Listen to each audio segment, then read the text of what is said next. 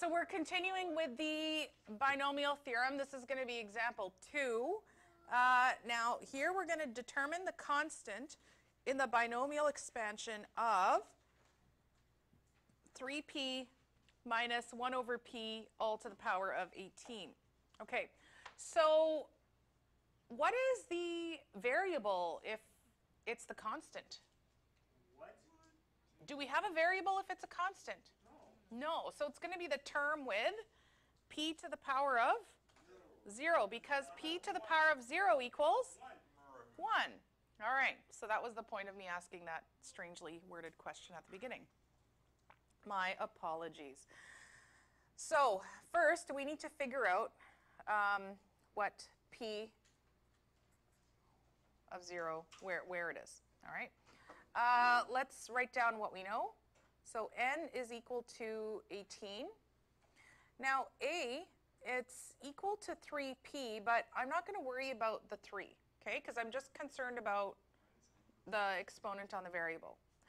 And for b, it's negative 1 over p, but the only part I care about is the exponent. So I'm just going to look at the fact that this is p to the power of negative 1. Okay, because it's 1 over p. And I don't know what k is. So we're going to have to figure that out. All right.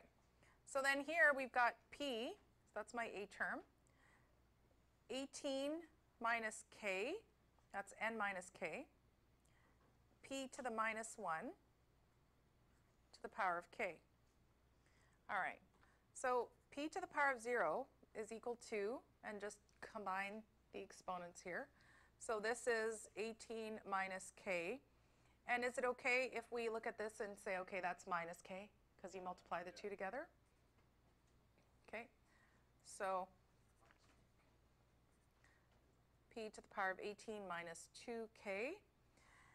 And now let's drop the base. Drop the bases and solve the exponents here. So I'm going to have 0 equals 18 minus 2k, 2k equals, k equals 9. Okay, now what are we actually wanting? Which term do we want? K plus 1, that is t 9. So k is 9, so we want the 10th term. I'm not writing what I'm saying. I'm not. I'm just kind of, and I'm having trouble thinking. Okay.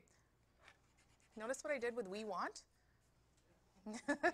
Okay, we want the 10th term. Very exciting. Okay. Now, we can actually go figure out the 10th term now. So let's do that up here. And so T10 is, and we're going to use our NCK, A, N minus K, B, K. All right, so that is 18C9, 3P. Now I'm going to put in my 3 here, and I'm going to keep everything that I have. So 18 minus 9, and then negative 1 over P, 9. So 18C9 is 48620. And then this is, what is this, folks? 9? So can I just make this a 9 and then go 3 to the power of 9 and 3 to the or p to the power of 9 here? 3 to the power of 9. My apologies. I am taking this 9 and I'm distributing it into this bracket. So the 3 goes to the power of 9, and so does the p.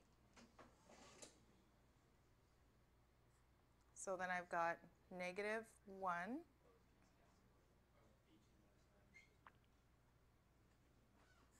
to the power, negative 1 over p.